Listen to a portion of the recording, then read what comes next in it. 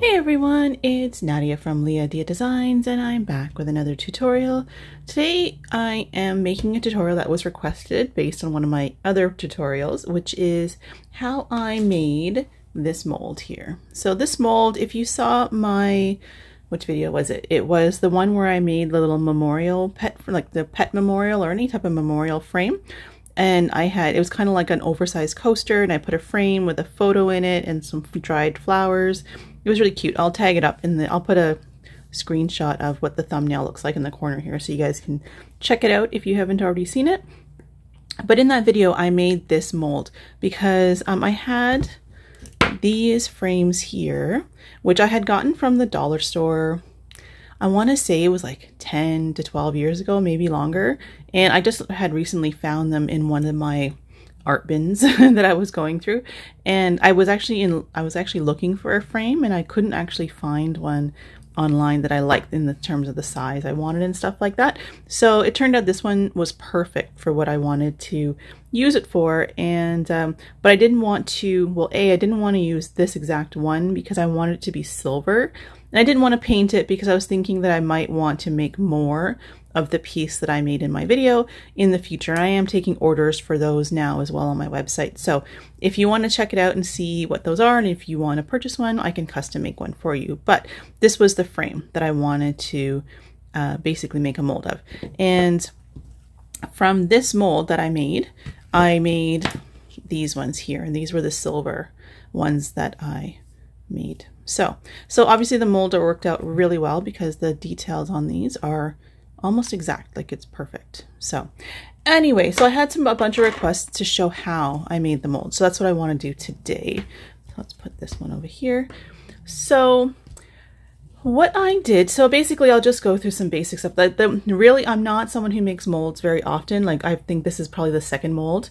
This one here is probably the second mold I've ever made for resin. So it's not, I'm definitely not an expert. But I'm going to show you what I did because I found the process of what I did was pretty simple. I think anybody can do it. I mean, there may be obviously, and this is a pretty simple mold to make in terms of like the item that I was trying to cast the mold of.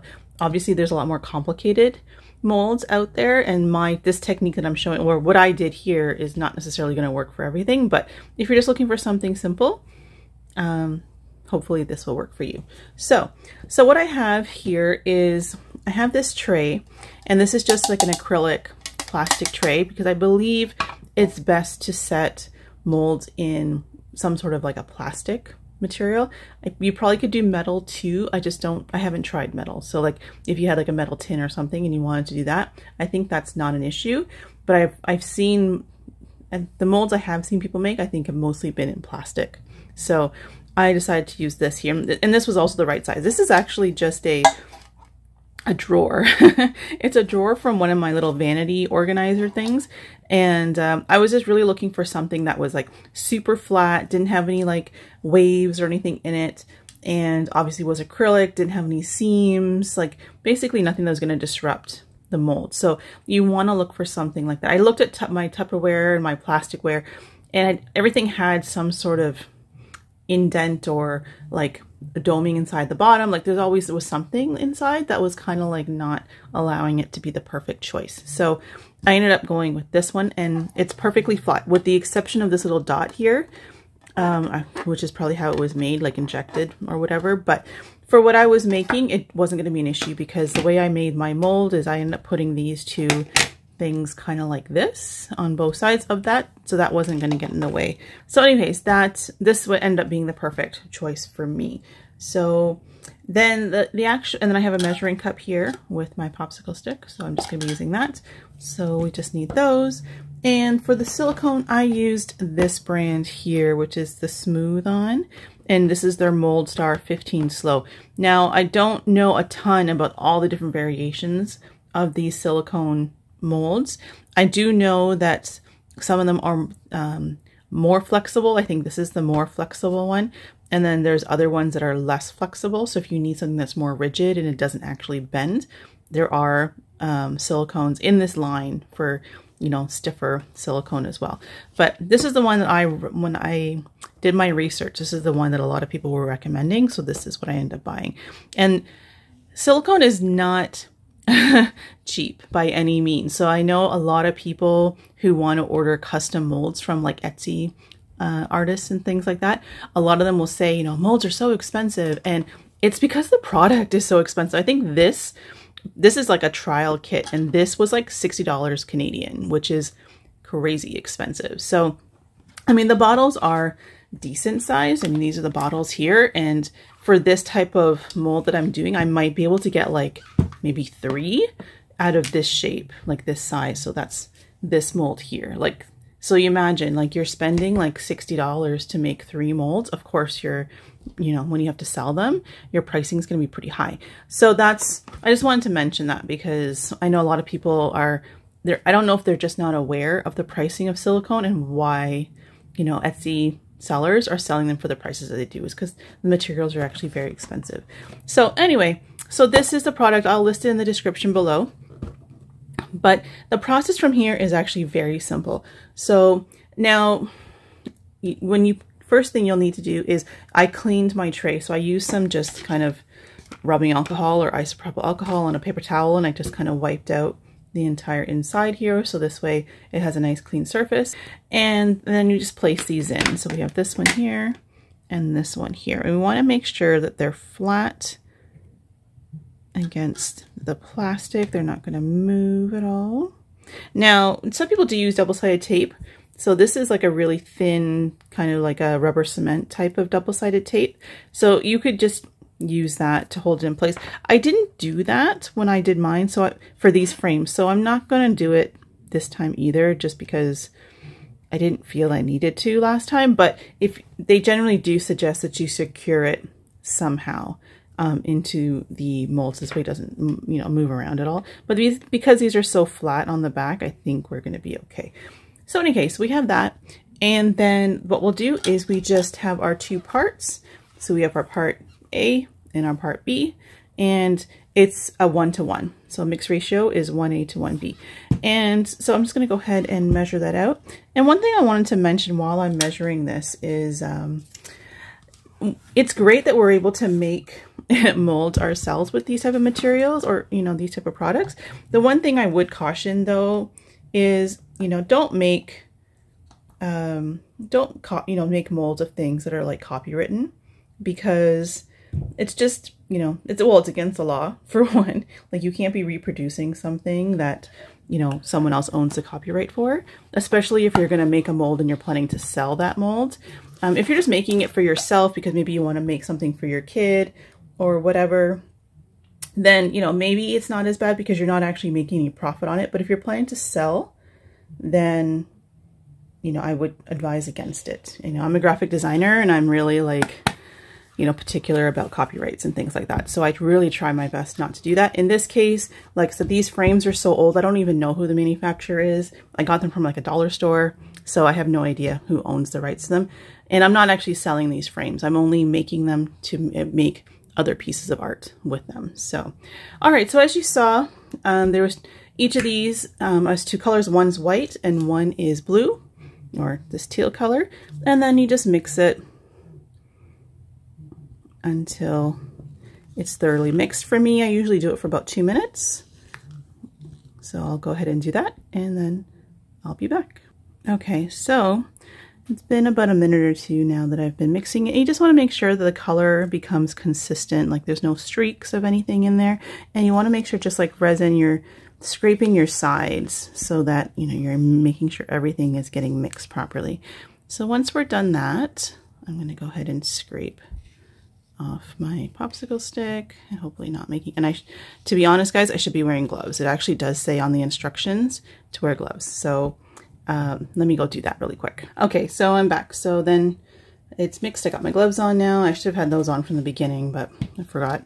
And goggles are important. It says on the safety instructions, and obviously a well-ventilated room. This room is well ventilated. I don't have my fan on right now, but I'm going to be putting it on as soon as I'm done here. So we did that, and then we mixed it up. It says the pot life for this is about 50 minutes, so we have lots of time. And from this point, I just pour really slowly to kind of get, you know, all the areas, and also to kind of minimize, I think it minimizes the bubbles because I don't use a pressure pot. And I think some people who do, I don't, you know what, I might not be right with that, but I think some people use a pressure pot with their silicone. I might be wrong though. But I didn't have any issues with bubbles when I was making my previous mold, so I don't think that, at least for this product that I'm using, it wasn't an issue at all. Like I didn't get any bubbles. It's just kind of, it pops on its own. When you're mixing, I didn't mix very fast. I just hand mixed it slowly and didn't have any issues with even bubbles with that either. So we're just gonna pour it over everything. And I did mix 8 ounces because I know that's what I mixed before, and that perfectly covered the these 2 frames that we're using here.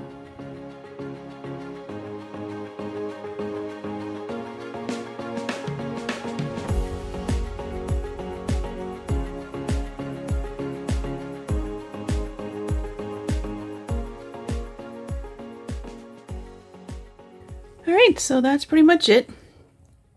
So now, like I said, you have to leave it on a level surface so that it will self-level. It's pretty much all the bubbles that are in here. The little tiny ones are all going to pop on their own.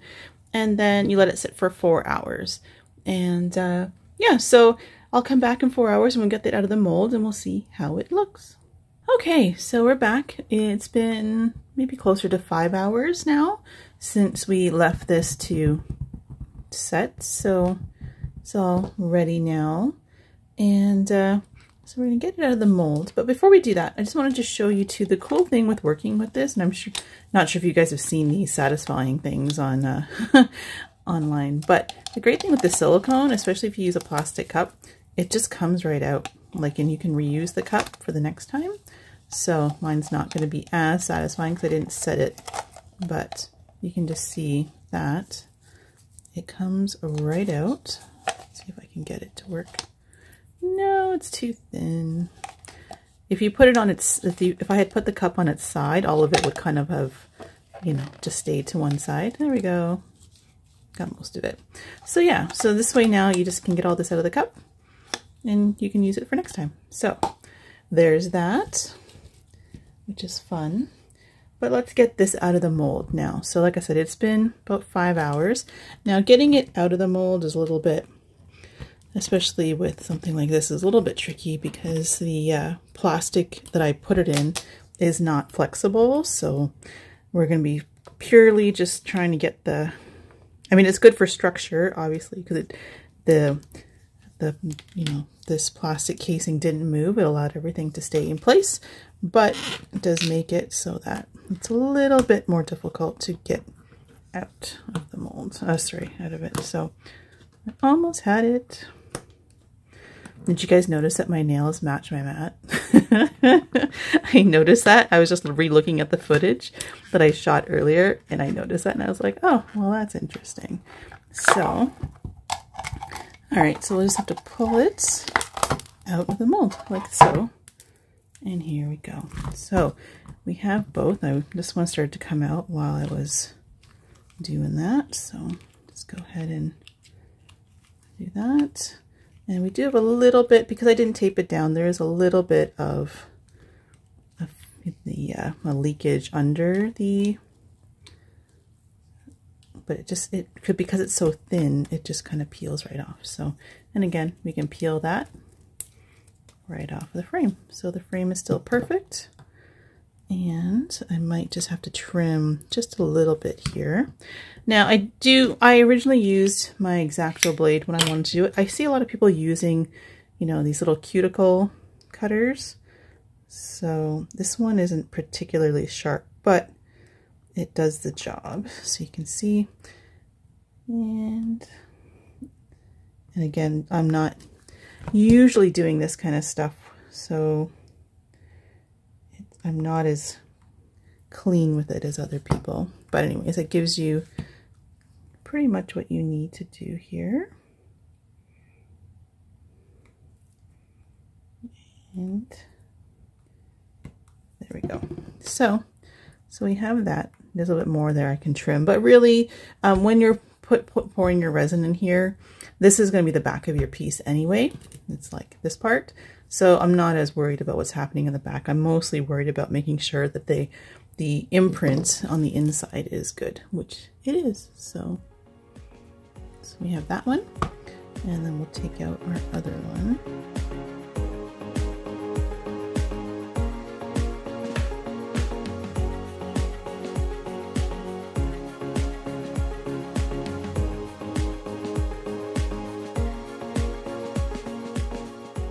So there we go. So we have our mold. But so like I said, this is a nice way if you want to be able to do it yourself at home. I mean, obviously there are people out there who are doing it as a business. I'm sure that if you buy your silicone in bulk, the pricing can be a little bit less than what I paid, because I paid for a trial set. I can show. Oh, so actually, I guess when I did the first one, I put the. Oh, I can't even see it. When I did the first one, I did the frame this way, but sideways.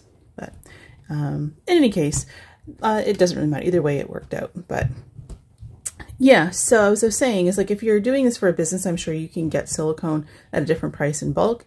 And there's lots of different brands, I'm sure. This is kind of one of the easiest ones to find, for at least that I was able to find online. I don't want to say it's foolproof, but I mean, it's a one-to-one. You throw it together and as long as you're mixing it thoroughly and putting it down, it seems to be, you know, pretty foolproof. Like I didn't really have any issues with it.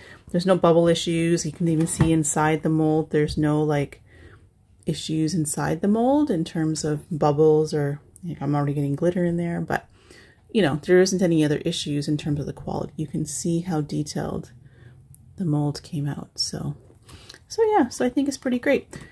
But anyways, and as I mentioned earlier, you know, please guys, if you're doing stuff like this, please don't use copyrighted material. And you know, if you find little sculptures of like characters that, you know, have been made by famous companies or even just, you know, smaller creators, and, you know, they've made these things and they've put a lot of time and energy into it, don't steal from them. Maybe you want molds of like little buttons or little flowers or something, and you're finding little, you know, pieces at dollar stores and things. That's a, you know, better use for this kind of stuff. Or if you're making your own, you have a 3D printer, or, you know, you're a sculptor and you're able to, you know, sculpt out of wood or out of acrylic or out of something and then make molds of that. I mean, that's what I think this would be amazing for, to really create custom things. So anyways, guys, I hope this video helped you guys out. Again, like I said, I'm not professional with this. This is just kind of me fumbling my way through to make some molds, but it worked out for me. So if you want to give it a try, let me know. If you have any advice, tips, please leave them in the comments for anybody else who's looking at this video and want some extra information and you want to, you know, help them out. Feel free to put your expertise, you know, or your experiences in the comments, so this way we can all learn together. All right. But with that, I'm going to get going. So I hope you guys enjoyed this video. And if you did, don't forget to subscribe, like, and share. I do have all my links for socials and things in the description under this video, including my Instagram, my Facebook. Sorry, not my Facebook. Well, I do have a Facebook. I don't really use it. My TikTok, my Pinterest, my website. If you want to buy me a coffee, the links are all in there as well. And it really does all help out a lot, especially with the channel and things like that, because, you know, I'm just an artist trying to create some videos and help everybody out. So if you don't mind giving a little bit of support, I would welcome it. And obviously just watching the video is support enough. But thank you guys so much, and I will see you in the next one. Take care. Bye.